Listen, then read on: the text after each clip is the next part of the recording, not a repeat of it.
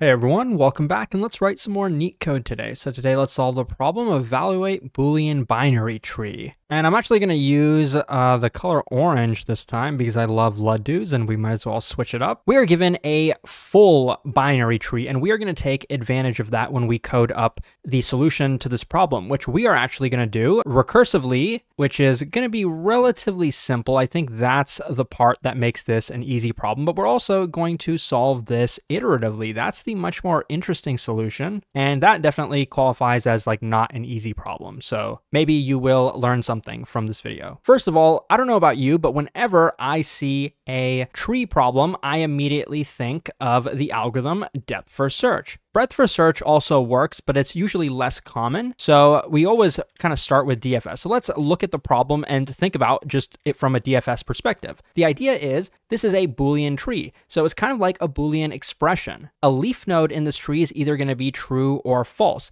and that is going to be represented by a number. So true is going to be 1, false is going to be 0. So the way this tree is drawn isn't how it's actually going to look. This is going to be a 1, this is going to be a 0, this is going to be a 1, but we won't really worry about that because it's a pretty simple mapping and we can just kind of convert it when we code it up. So leaf nodes are always going to be Boolean values. That's pretty simple. Non-leaf nodes, though, are always going to be either or and, the logic operators. There's also a mapping for those too. Or is going to be 2 and is going to be 3. Now, like I said, this can be converted into a Boolean expression. Let's start at the bottom of the tree. So not here, but I'm actually going to start down here. And so this is like saying false and with true. And let's just put some parentheses around it. That's this subtree. Now for or, we're going to take this and this. So we're going to say, I know this isn't drawn very well, I'm really sorry, true or the result of this expression. So that's kind of the idea of this whole problem. How can we go from this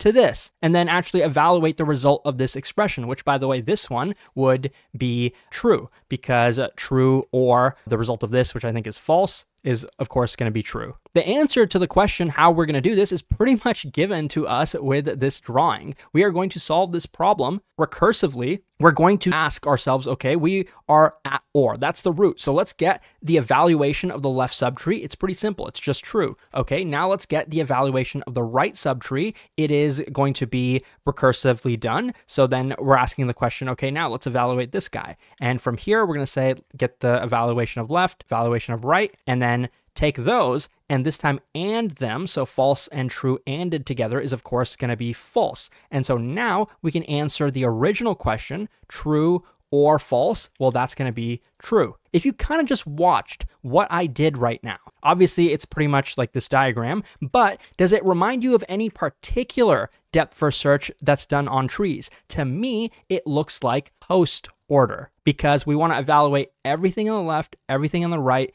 and then we can evaluate the root. So that's how we are going to mainly be coding this up. And overall time complexity, of course, is just going to be the size of the tree. Same for the space complexity, at least in the worst case. It's more accurate, I guess, to say it's going to be the height of the tree, which in the worst case, now that I think of it, is actually going to be, is it log n? No, the fact that this is a full binary tree, I guess, doesn't really tell us that it is a balanced binary tree. As you can imagine, like this right side could extend really, really big, but like the left side just is this. So I don't think it's accurate to say that it's log n. So we'll leave it at either big O of n or big O of the height of the tree. Okay, so now let's code this up. We're going to do it first recursively, and you can imagine the base case for recursion. First of all, we're guaranteed that the tree is always going to be non-empty. So the way I'm going to do this is not actually going to say, like if this is a null node, we're actually not going to worry about null nodes. We're going to focus on leaf nodes. That's when we are going to stop because it just makes more sense. So we can say if not root.left and not root.right, then just go ahead and return the evaluation of the value. Remember, the value itself is not going to be a Boolean. It's going to be a 1 if it's true, or it's going to be a 0 if it's false. So we can just say if this is equal to 1, then return true. Now, the other thing I want to say is, remember, this is a complete binary tree. So every single node in the tree is either going to be a leaf node or it's going to have 2 children. So my argument is we actually don't need to write all of this. We can just leave it like this, because if a node doesn't have a left child, it's guaranteed to also not have a right child. Now, I will say, in a sense, this is kind of less readable in my opinion, because it kind of implies that this is not necessarily a leaf node, but we know that based on like the context of the problem, it is guaranteed to be a leaf node. So I guess I'll leave it like this, but I don't blame you if you want to write out the entire condition. Now is the recursive step. And of course, we want to run the recursive function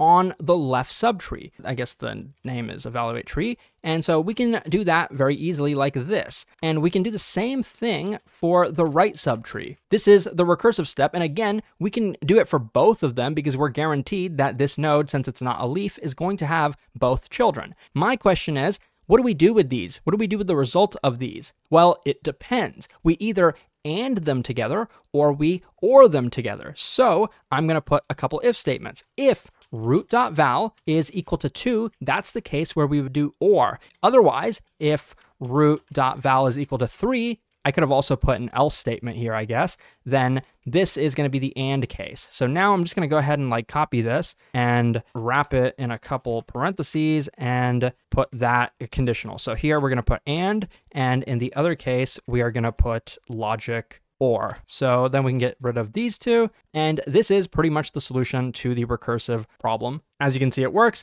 It's pretty efficient, but now it is time for us to look at the iterative solution. So the hardest part, I think, about the iterative solution is just the fact that doing post-order traversal iteratively is probably the hardest one of the 3 traversals, like between pre-order and in-order. I think this is definitely the hardest one. So that's the hard part about this problem, just kind of nailing down post-order traversal. So we know that when we recursively solve a problem, there is the recursive call stack. That's how the tree knows that when we visit this, after we're done visiting it, after we return back up to the parent. Now, without recursion, we have to kind of manually handle that ourselves. And of course, we do it similarly using a stack. This is how we're going to do this. We're going to first add the root to the stack. So I'm going to just put the values there. The problem with doing this, you'll see with post order, is that, okay, now we're at the root. We pop the root from the stack. Then we look at it, and of course, we're probably going to add the left and right children to the stack. So we want to evaluate the left and right children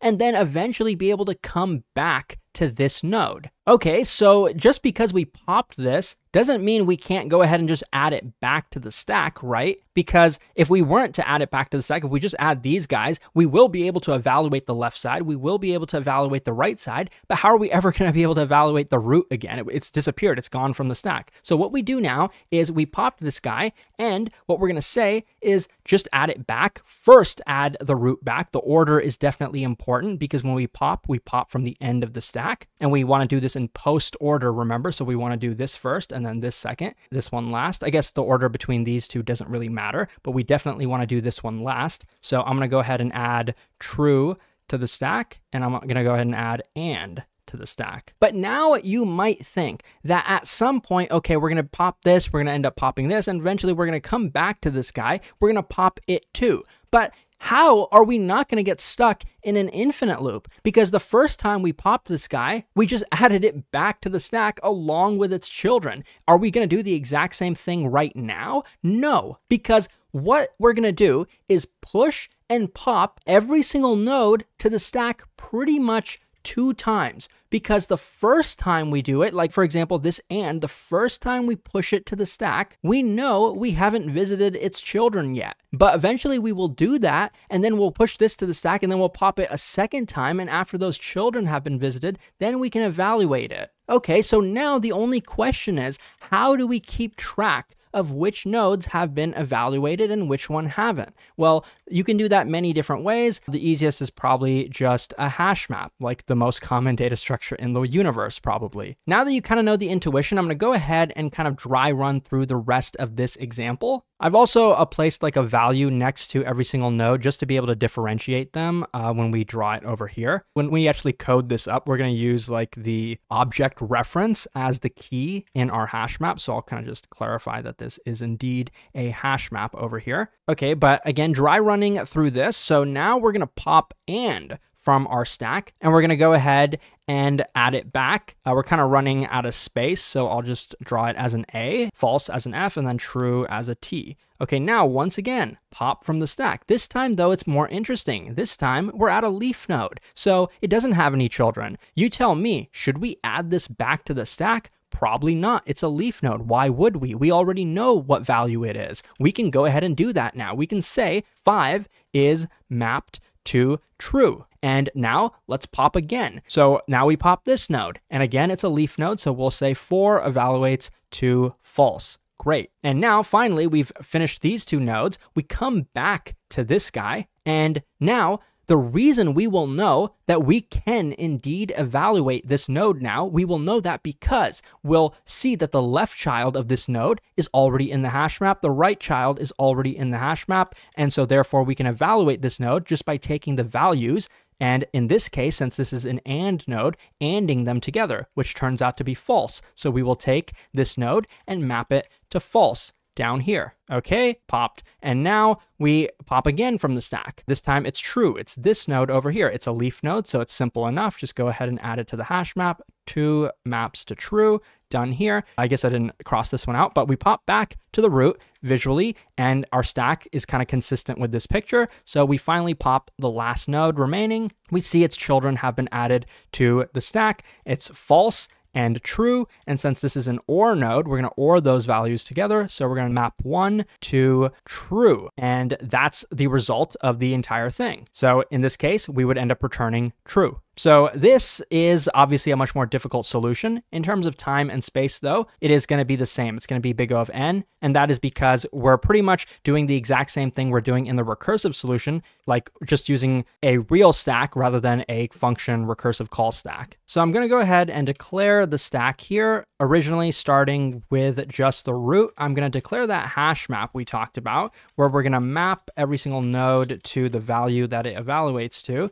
And while the stack is non-empty, we're going to do this. Finally, when the stack is done, it's completed, we've mapped every single value, what would we do at that point? We'd want to return, what does the root map to? And of course, we'll store that in this hash map, so we can basically just say down here, return value, whatever this root maps to. Okay, now to actually implement it. Every time, like I kind of showed in the drawing, we're going to pop from the stack. And there's 2 cases, right? The first case, of course, is a leaf node. The other case is non-leaf. We'll start with the leaf node because it's more simple, and we'll know it's a leaf node just because it doesn't have a left child, because that also means it won't have a right child either in the context of this problem. And so for that, it's simple enough. We already know what value it's going to be based on the value of the node. If it's 1, then it's going to be true, and if it's not, it's going to be false. In the other case, though, it's going to be more interesting. Remember, the question we want to know is,